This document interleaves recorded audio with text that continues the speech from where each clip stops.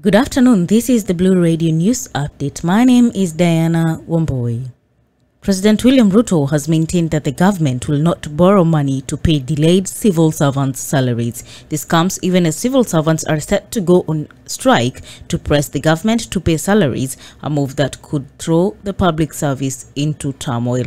Speaking during the release of the performance contracting report at KICC, President Ruto noted that it was the first time the country was experiencing the issue of delayed salaries. The president assured public servants yet to receive their March salaries that they'll get their payments soon. The head of state further stated that the government will mobilize local resources to settle the salaries. Azimio la Umoja One Kenya coalition has announced the return of public barazas a week after suspending anti-government protests. In a statement, Azimio Executive Council Chair Wycliffe Oparanya said the purpose of the public barazas is to enable the party explain to the people the next course of action following the suspension of demonstrations. The coalition is set to hold its first town hall meeting in Nairobi this Thursday, followed by a public rally at Kamukunji grounds on Sunday.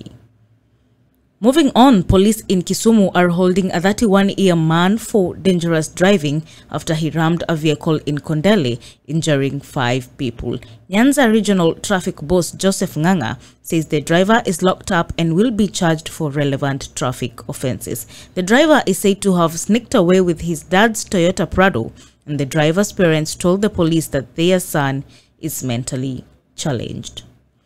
The Kenya Revenue Authority Board of Directors has kicked off the race to replace former Commissioner General Githui Mburu, who exited office in February. Mr. Mburu resigned in February, less than 8 months into his new term, and in changes that saw the KRA board replace 3 of the agency's 7 managers. In a statement, KRA Chairman Anthony Mwaura said those interested in replacing Mr. Mburu have until April the 25th to send their applications.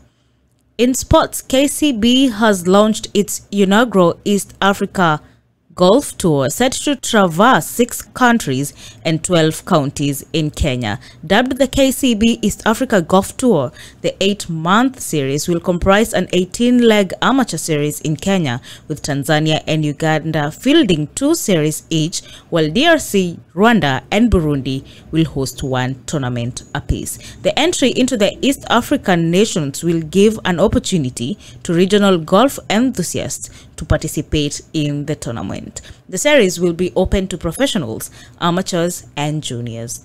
That's the news update. My name is Diana WAMBUI.